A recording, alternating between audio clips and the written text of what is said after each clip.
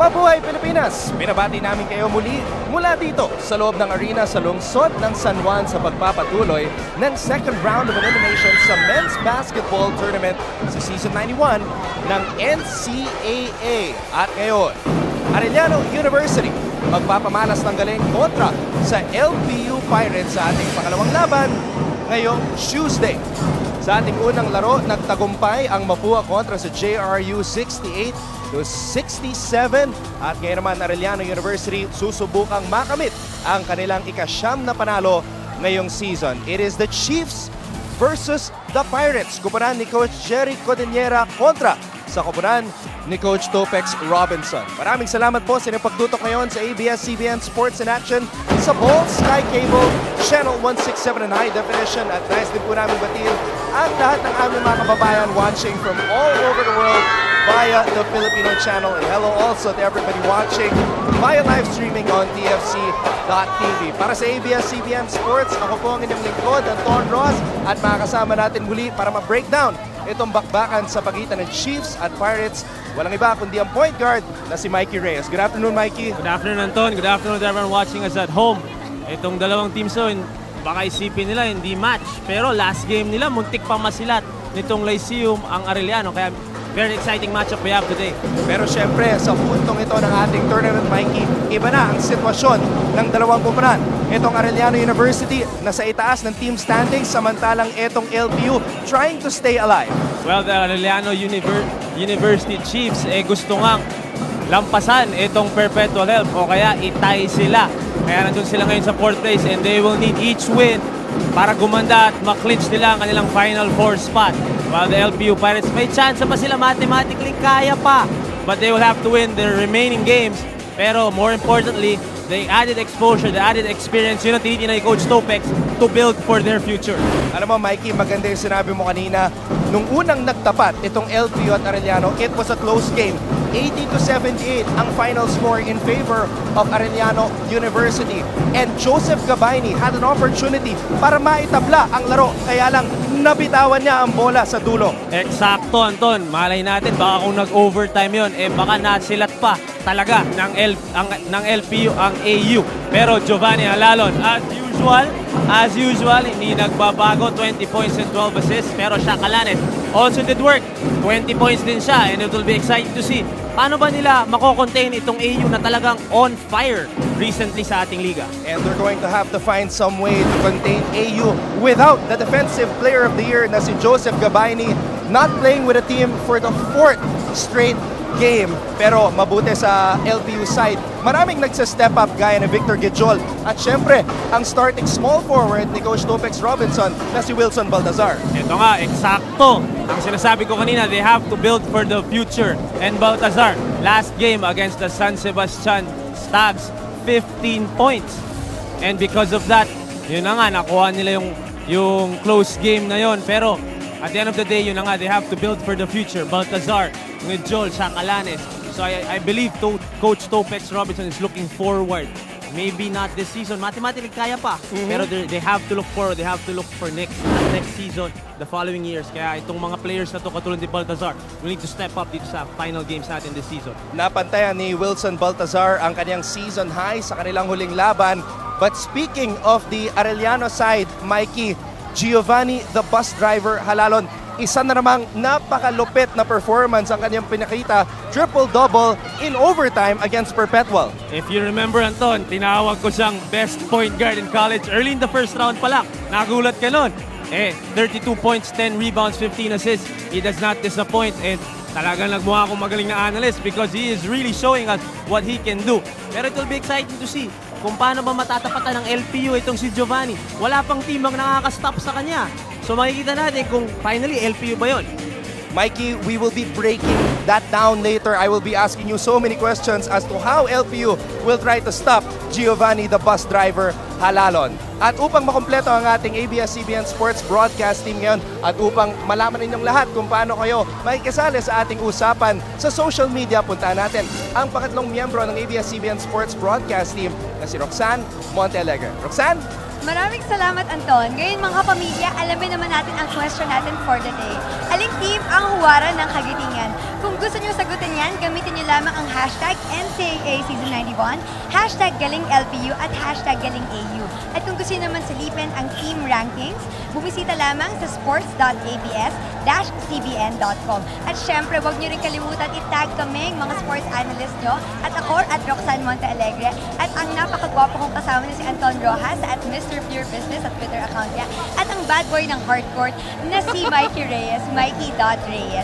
Kaya guys, mag-tweet na kayo kasi we really wanna hear from you. Anton? Maraming salamat, Roxanne. O ano say mo doon? Bad boy ka daw ng hardcourt, bad boy ng panel, Mikey. Sinungaling ko si Roxanne.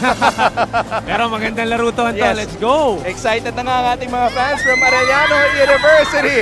Kaya sa aming pagbabalik, banggana sa pagitan ng LPU at AU, ito po ang NCAA Season 91, ilabas ang galing!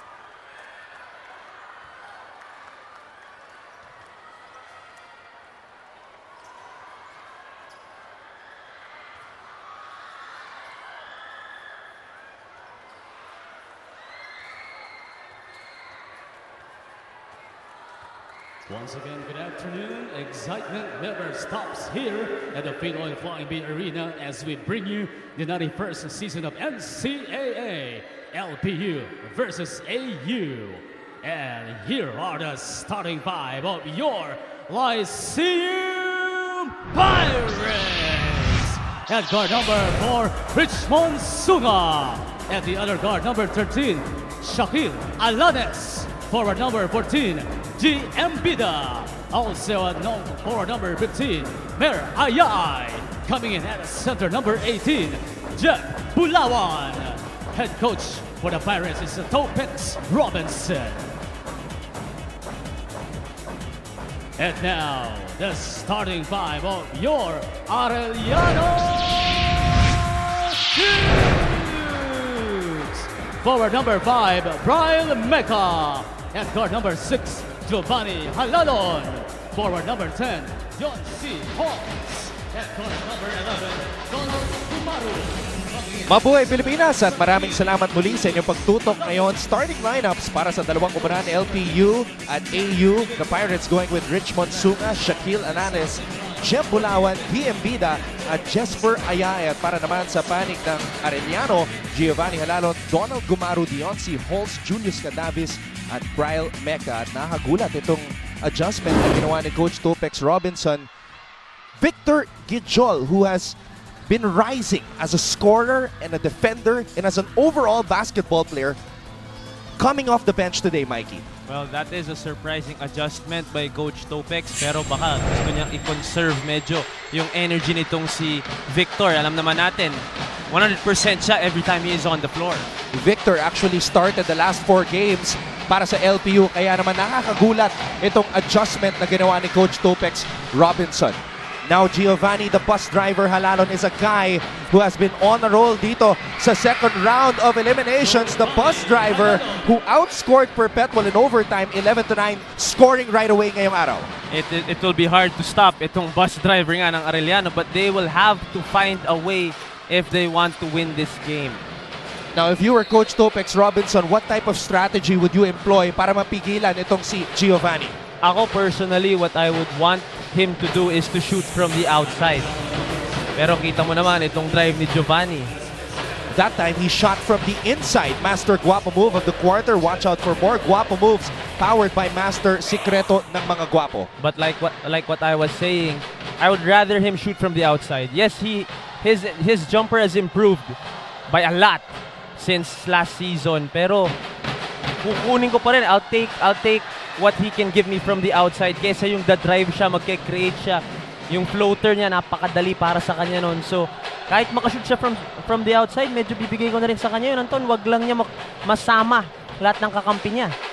Alam mo, Mikey, talagang inaaral mo yung stats nitong si Giovanni Halalo na kasi he's only shooting 37.8% from beyond the arc and doesn't really take a lot of threes, 17 out of 45 for the season. Exactly. And when you pressure him, you challenge him to beat you off the dribble. Yan naman ang sinasabi natin. At nakaka-create siya para sa mga kakampi niya. And that's when Giovanni, the bus driver Halalon, is at his best. Attacking and creating para sa kanya mga kakampi.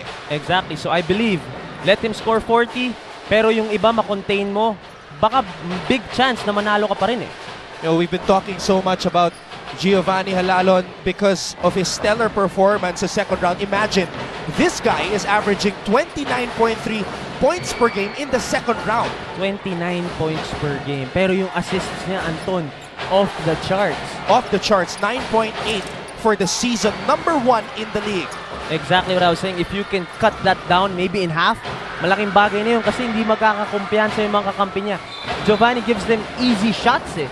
So talagang umaangat kumpiyansa nila every time. And to get more about Giovanni Halalon, let's get right now to Roxanne Montealegre at courtside. She was able to speak with Giovanni a while ago. Roxanne? Yes, salamat Anton. Para sa Arellano Chiefs, hindi lang bus driver si Giovanni Halalon, kundi siya mismo ang makina or engine ng buong team. Dahil sabi nga niya, priority niya is to guide his teammates whom he considers as brothers. But if all else fails, he is going to take charge and shoot at will. And as a player who has been improving since day one, meron pa siyang extra motivation today because his family came all the way from CDO just to watch him play. Enough na kaya ang confidence ni Giovanni para malagdagan ang 2-game winning streak ng Arellano Chiefs? Yan ang aalamin natin mamaya. Anton? Maraming salamat, Roxanne, at binabati namin ang pamilya ni Giovanni Halalon, especially ang kanyang tatay na si Vicente, the guy who introduced his son to the sport of basketball. Ngayon naman, ang tinuturuan ni Giovanni ang kanyang kapatid na si Jericho na lagi niyang kasama. So talagang pinapasa niya yung mga natututunan niya sa nakababata niyang kapatid. Ito, simpleng tao lang kung si Giovanni, but then the way he plays, talagang iba, extraordinary eh. Deontay Holtz, Coach Jericho Deniera is hoping for an extraordinary performance from him, but he throws the ball away. Naagaw ni Shaquille Alanes ang kasulukuyang leading scorer ng LPU ngayon, averaging 11.7 points per game. Itong LPU, kailangan from the start, makakuha na sila ng momentum kasi ayaw mong mabaon pagkalaban mo ang Arellano Chiefs. Halalon, pinasa sa kanto, Mecca for 3. At ito na si Jeb Bulawan, the slam dunk champion, taking off from close to the free throw line. Bitin na naman ang kanyang layup. Hindi niya na-dunk eh. Slam dunk champion natin. Gusto i-layup lang. I-dunk mo na, pare ko. Gusto kasi niya, Mikey, na tatalunan niya si Otep Gabayni. Yun ang kanyang ginawa upang manalo sa slam dunk championship which took place at our all-star game. Deontay Holtz, unang putos ngayong araw. This pace right now that we are seeing favors the Arellano Chiefs kasi sanay sila sa takbuhan. Medyo mapapansin mo nga, wala masyadong play itong si Coach Jerry, but that is his system and it works. Hirit ni Sad X, di ako makalis ng bahay kasi naglalaro itong si the bus driver. Go Halalon, at eto na nga si Giovanni Halalon with a killer crossover, drops it down low to Cadavis, natapik ang bola. Hirit naman ni Shane Gabriel, nagmamadali sa pag-uwi dahil manunod ng laban ng AU at LPU. Habol na. At eto naman si Carlo X Menor. Let's go Pirates, beat the Chiefs. So keep those tweets coming. Include the hashtag Galing LPU at Galing AU. Shot clock, 18 seconds. Coach Topex Robinson in a very tough spot now sapagkat ang kanyang koponan 3-9 sa team standings with 6 games to go in the season. But exactly, yung 6 games na yun will be very crucial sa future nitong LPU because if they can get confidence and experience from those 6 games, malaking bagay yun coming into the next season. Rare turnover by Giovanni Halalon on that pass intended for Cadavis. Kaya naman babalik ang bola dito sa panig ng LPU. I really believe that if they can force Giovanni into a bad game, yung bad game sa standards niya ha, kasi yung bad game niya maganda pa rin sa maraming tao, eh malaking bagay na yun at magkakaroon ka ng malaking chance manalo sa game na to. Bulawan looking for Alanes who went backdoor. Supalpal si Embida. Deoncy Holtz showing us the defensive prowess. Mecca, pinasa kay Holtz. Holtz, top of the key, pinasa kay Gumaru for 3. Donald Gumaru knocks it down. The first triple of the game. Gumaru. Arellano, lamang kontra sa LPU, 8-2. Huwag po kayong alis. Magbabalik po ang Season 91 ng NCAA. Ilabas ang galing.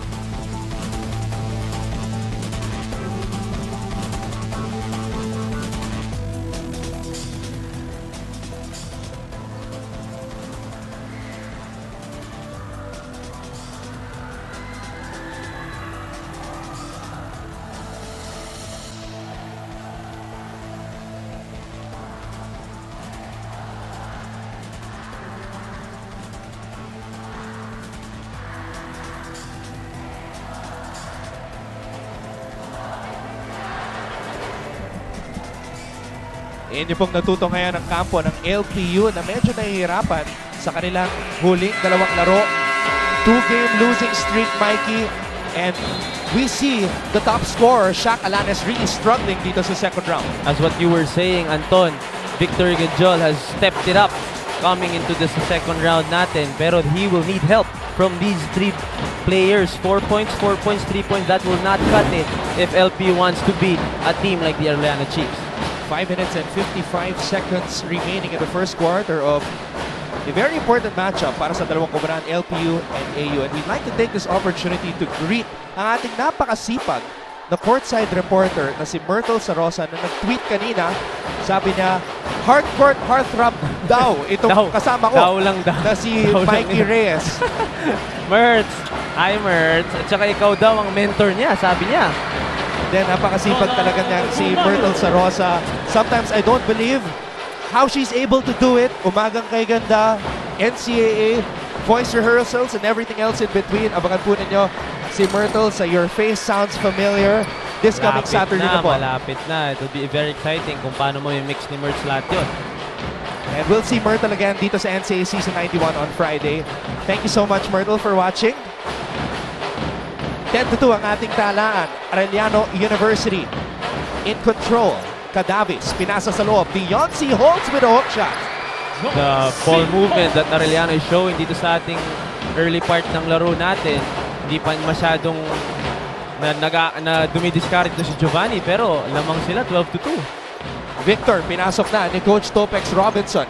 Victor, showing us some newly acquired moves. And a newly acquired stat on his other arm. Yan si Victor Gijol nga. Pinapakitaan tayo ng galaw. I like that adjustment. Hindi sila manganap ng opensa kanina. And Victor right on cue. Kaya lang naiwanan siya sa galaw na yun ni Julius Cadavis. Victor caught napping. I really like the game of Julius Cadavis. Meron din tong short jumper. Malaking bagay yon for a team na may Giovanni Halalon pa. Jesper Ayay, one of the players who has really stepped up, gets smothered by Deoncy Holtz sa kanyang pag-atake sa basket. Balikan natin itong strong move of the game brought to you by PLDT Home DSL, the #1 home broadband Cadavis. Nakita si Deoncy Holtz. At ito naman ang unang puntos sa laban ni Victor Gijol, who is now averaging 11.6 points per game. Copico, 78 best recharged moment brought to you by Copico 78. Copico's best latte ever. Masarap nga tong Copico na try ko to sa likod eh. And I'm happy nga na nakasama natin ngayon ang Copico dito sa ating Season 91. Victor, pinasa sa kanto. Jumper is good para kay Wilson Baltazar. Unang puntos para kay Baltazar. Lyceum needs to make stops if they want to get closer dito sa Arellano. Halalon. Looking for an opening. Halalon. Umatras. Halalon, pinasa sa loob. Mecca turns, fires, and connects another assist for the bus driver. But I like the defense that Lugo showed doon. Kalaban niya si Halalon. Obviously, Halalon is quicker and faster. Pero nilayawan niya, pinigyan niya yung space para ma-anticipate niya yung galaw ni Halalon. Although, the other four, kailangan nilang tulungan and to stay within the passing lanes. Gumaru, naagaw ang bola. Mecca, dire-diretso for the fast break layup. Arellano comes out running dito sa ating first quarter, and LPU hindi pa nakakasabay dun sa intensity at gana na pinapakita ng Arellano. Bagsak itong si Wilson Baltazar, slow to get up. Halalon umatake, may tinawag na foul dito kay Jesper Ayaay. That's what I like about Giovanni Halalon. Talagang matapang at ida-drive niya kahit anong mangyari. Fast play of the game brought to you by PLDT Home DSL, the #1 home broadband. Ryle Mecca laying it in for 2. Ito na ang pinakamalaking kalamangan sa ating laban. Pabor sa Arellano University, 18-6. This is exactly what I was saying. Ayaw mong mabaon pagkalaban mo ang Chiefs. Alam mo naman na pag nagkakumpiyansa itong mga to, lalo na from the outside, talagang mas babaoning ganito through the game. Giovanni Halalon, third year playing in the NCAA. And Zach Nichols, one of the most deadly scorers from the bench in the entirety of NCAA season 91. And one of the deadliest shooters dito sa ating liga. Yan sinasabi natin. When he comes in, Giovanni knows na okay, kailangan ko na i-set up kagad si Nichols para makakuha na ng kumpiyansa because they will need him, especially kung madikitan sila ng LPU down the stretch. Itong Arellano, maraming interchangeable parts. When you bring in a certain player, nag-iiba ang ihip ng hangin. Like when you bring in the conductor, pinagsama mo ang bus driver at conductor, biglang bibilis ang Arellano. Pag pinasok mo itong si Zach Nichols, nagkakaroon bigla ng shooting. But what happens when you bring in Eli Ongolo? Talagang nagkakagulo, especially from down low. Especially the defense of Ongolo. Biglang nagiging defensive-minded itong Arellano. But sakto yung sinabi mo, pag pinasok itong si Giovanni starts and then Salado comes in. So nagsaslide sa 2 position itong si Halalon. And then when Nichols comes in and plays the 3, Salado, Halalon, Nichols. Dalawang umaatake, dalawang naghahanap ng papasahan. And they have Nichols to bail them out if they need the 3 from the outside. So talagang maraming lineup ang pwedeng pagpilian itong si Coach Jerry, and it will be up to him lang kung anong lineup ang gagamitin niya at a specific moment in a game. Now a head scratcher of a moment here. Tinawagan ng unsportsmanlike foul itong si Giovanni Halalon, Mikey. Maybe hinihila ba niya yung jersey nitong si Ayaay? I believe yun lang pwedeng mangyari because that was from an inbound play. Itong press break ng LPU, pinakita rin nila ito against Letran a few days ago. Yung four players magpo-form ng line dun sa may backcourt tapos may isang tatakbo. And I was telling Coach Topix na kakaiba itong press break niya because you wanna spread the floor sana. Pero it works for them. Nadikita nila yung Letran. If not, pumutok yung Mark Cruz.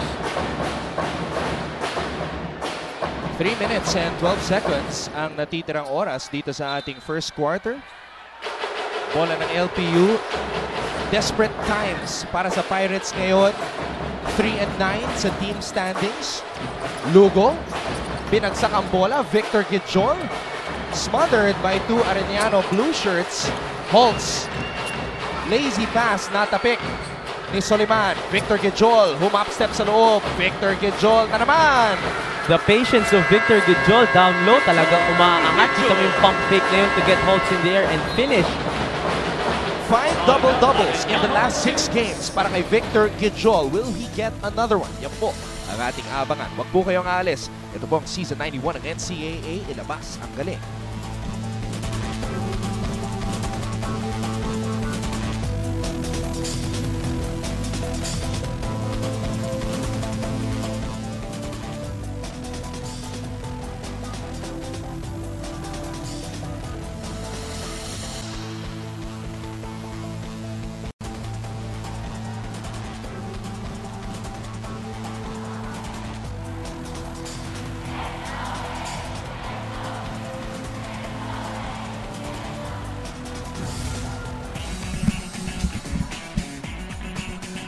Deonce Holtz. You know, I've talked to Coach Jericho Diniera many times about Deonce because the reigning Rookie of the Year is not performing up to expectations. At sinabi ni Coach Jericho Diniera, he's not losing faith in Deonce.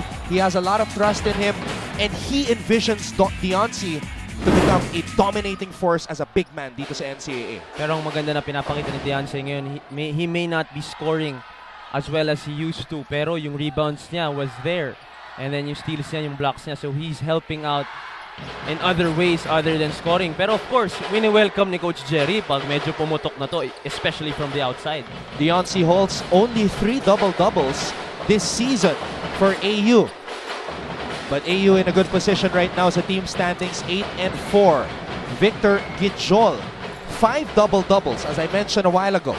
So, syempre hindi magpapatalo si Deonce Holtz sa isang rookie katulad ni Victor Gijol. Oo naman, pero Victor being the monster that he is recently, talagang bibigyan niya kay Holtz itong A-game niya for sure. Samantala, Jesper Ayaay sumaksak, tinawagan ng foul. Ako may tanong ako sa iyo. Okay. Anton, balik na rin natin ng konti. Napansin mo ba yung socks nitong Cannonball Lugo? Napansin mo ba yung socks niya? Magkaiba ang medyas nitong si Noah Lugo. Hindi kaya may ano yan. Kasi yung mga player, di ba Mikey, may mga superstitions yan. Ano sa tingin mo naman ng superstition itong si Noah the Cannonball Lugo? Hindi ko ma-explain, pero siguro pag gumanda laro niya dito, gagawin na naman niya yung next game. Pero he is open to try new stuff kasi nga hindi pa siya masyadong nagbe-breakout sa season natin. And Coach Topex expects a lot from him being a rookie pala. Naalala ko kasi si Tracy McGrady sa All-Star Game. Magkaiba yung kulay ng sapatos, di ba? Oo, si Tracy ang nagpauso nun. Wala pang, alam mo yung hindi pa kita yung socks. Yun yung uso dati kay Tracy eh. So ito naman, magkaibang socks. Tingnan natin kung gagana para kay Noah Lugo. Ang naalala kong hindi nagpapakita ng socks dito sa NCAA, si Alan Mangahas ng Mapua dati. The Snake, Alan Mangahas. Sikat na sikat yun dati. Parang natawag lang, oy, laro ka naman dito. Pero pag naglaro naman, talagang papakitaan ka. Napakalupit, napaka-clutch na player, Alan Mangas, one of the NCAA legends, former Mapua player. At eto na, I mentioned interchangeable parts. Pinasok na, in-install na ni Jericho Diniera ang bus driver at ang conductor. Ito na yung offensive unit ng Arellano. Alalon, Salado, and Nichols. Yung dalawang magkasama sa bus na to, talaga nagtutulungan para dito sa Arellano. Nichols there, always ready to fire from the outside. Nichols, right on cue. Napasobra yung kanyang tres. Alam mo na, he is there to shoot. Alam din niya yon for sure. Kaya nga naman, kakapasok lang, babato agad itong si Nichols. Kasado yan lagi, si Zach Nichols. He's got a cannon on his right arm. Coach Topex Robinson. David Ortega coming in for Giovanni Halalon. 4th season overall sa NCAA. Coach 3 years sa San Sebastian College Recoletos ang kanyang alma mater. Ortega, pinasok na rin ni Coach Jericho Diniera. Salado, Nichols. Back to Salado. Salado, umikot. Ortega, looking for Banga. Banga kicks it out. 3 to shoot. Nichols fires. Offline. Kitang-kita yung difference pag wala si Giovanni Halalon. Wala masyado nagpo-control ng opensa nitong Arellano. But Salado is tasked to do that, especially when Halalon is on the bench. So we will see. Alam natin magagawa din ni Salado yan because pareha sila ng laro ni Giovanni. Itong si Salado eh. Parang may dalawa kang Giovanni eh. At nakakatuwa dahil itong si Kent Salado, kinover natin yan sa Philippine Collegiate Champions League. Naglalaro para sa STI Cagayan de Oro. Napansin siya ng Arellano at recruit. Great addition for the AU Chiefs. And ang maganda nun, hindi nag-suffer yung minutes nitong si Giovanni Halalon. Talagang nag-aral silang maglaro together to maximize both their potential. Parehong NCAA rookies. Nagbabanggaan ngayon. The Cannonball. At may foul na tinawag sa ilalim. I'm sure Coach Topex was not happy with that possession by Noah Lugo. Pero babawi yan, knowing Noah. Copico 78, best recharged moment ng Arellano side. Enjoy na enjoy dito sa loob ng arena sa lungsod ng San Juan. That was brought to you by Copico 78, Copico's best latte ever. 10 ang kalamangan ng Chiefs. Alan Enriquez, the utility man of Coach Jerry Codinera. Unang putos dito sa laban na to. It will be very hard to stop itong Arellano and to beat and actually beat them kung lahat gumagawa. Hindi pa masyado si Giovanni today, pero lahat gumagawa. 22-10 na, Anton. 6 na ang nakaka-score sa Arellano side. Victor Gijol pinaatras. Itong si Tico Banga, that's not easy to do. Pero sasabihin natin to, completely different player coming from the first round. Hindi ko alam kung anong ginawa nito sa ating all-star break. Pero Victor really showing us a lot of new moves. Saka parang kondisyon na kondisyon siya ngayon eh, looking at him. Nag-iba nga eh, yung minuto eh, ni Guy Embida, yung team captain ng LPU, at yung minuto nitong si Victor Gijol. There was one game in the first round that Gijol only played 4 minutes actually. And now, I'm assuming he is playing at an average of 30 plus minutes with the way he is contributing sa game na to. Pero fouls lang eh, ang nagiging problema nitong si Victor, kaya nasisend siya sa bench na madalas nitong si Coach Topex. Victor Gijol had that foul trouble scenario against Perpetual. Talagang hindi siya nakakilos. He fouled out of that game. That's really been his kryptonite. And I'm sure every day pinapaalala sa kanya nitong coaches ng LPU. Victor Gijol, hinabol itong tira ni Alan Enriquez. Pero Zach Nichols nakuha ang kanyang unang puntos from close range. That time he didn't use a sniper rifle. He used a pistol. What a first quarter. Arellano University starting out guns a-blazing. But Victor Gijol continuing his stellar performance dito sa second round para sa LPU. Alan Enriquez sumali na rin sa scoring picture. 24-13 ang ating talaan. Lamang ang AU kontra sa LPU dito sa Season 91 ng NCAA. Ilabas ang galing.